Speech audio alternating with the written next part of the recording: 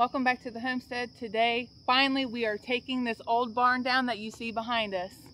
Yeah, we're going to use our 935 cat loader behind us and some rigging with some chains and things, and hopefully it's not as strong as we think it is, but I think she's ready to come down. So we'll go ahead, I'll show you kind of just an overall of the barn. So then you can see actually how this barn was built. It was actually used for the wooden pegs is how they built it, instead of using like the nails and the screws. So you can see that this barn is really old. How old do you think it was? I think it's built 1870s. 1870s. Yeah. And it's been kind of neglected. So we're going to take it down. It's been on our to-do list for 3 years now. When we moved here, it was on our list to get it taken down, and today's the day. Yeah, so we'll take you along this journey, and we'll see how strong this old barn is. As you can tell from up inside the barn here, you can tell that it was just an old tobacco barn. It's just getting in bad shape. The wood pegs are busted on a lot of supports. You can see there's a lot of rotting and things. It's just kind of unsafe for anything. And we don't plan on doing any tobacco, so we need something that's more usable. That's what we're going to put in the place of this. This barn is mainly built out of oak beams. Kind of want to show you how it was built. So they drill these holes and they put these wood pegs in there to connect the support structures on these. It's interesting to see how they built it back in the day without any nails. I mean, these nails you see in here is just from people hanging things and stuff, but this barn was all out of wood pegs. They drill them all the way through the post and come out the other side here, you can see. Right here. Now, our original plan was to save this barn, but when we got to looking at it, if we can't really save it, it's better just to take it down. It is a hazard at this point, so we're going to go ahead and just take it down, but we are going to be reusing the wood from it. We're planning on building a buck barn and a doe barn for our goats, so make sure you subscribe and stay tuned for that. We can show you how we reuse the wood and then also our plans for our little goat barns.